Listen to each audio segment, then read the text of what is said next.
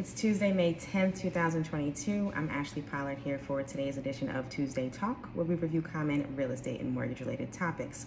Today's topic is jumping into the rising interest rates. Should you buy or sell now, or should you wait? So I have two resources that I'm going to share with you today. The first is from Keeping Current Matters, which I encourage you to follow if you want to be up to date on the newest real estate talk and trends and what they are forecasting for the future. Now, this is a 2022 housing market forecast here. It says that home prices are supposed to appreciate an average of 9% this year, which honestly is a lot lower than the 14, 15, 16% that we saw in 2021.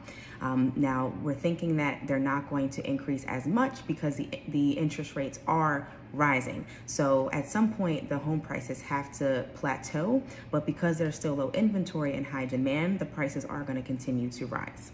Now, this brings us to the mortgage rate part. Should I buy now or should I wait until mortgage rates go down again? Well, unfortunately, if you did not buy in 2020 when the interest rates were 2% or 3%, in early 2021, you missed that train. The train has left the station, and now the train that has arrived is the train of the 5% interest rates that we're seeing.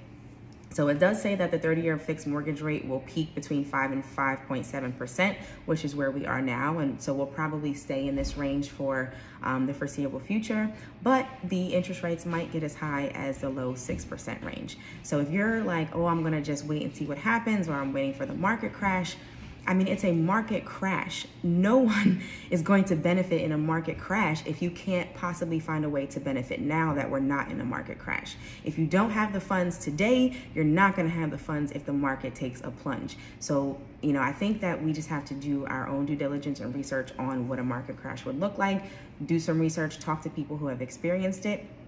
Because I think, unfortunately, some buyers and sellers are waiting for something that's not going to be a better situation for them.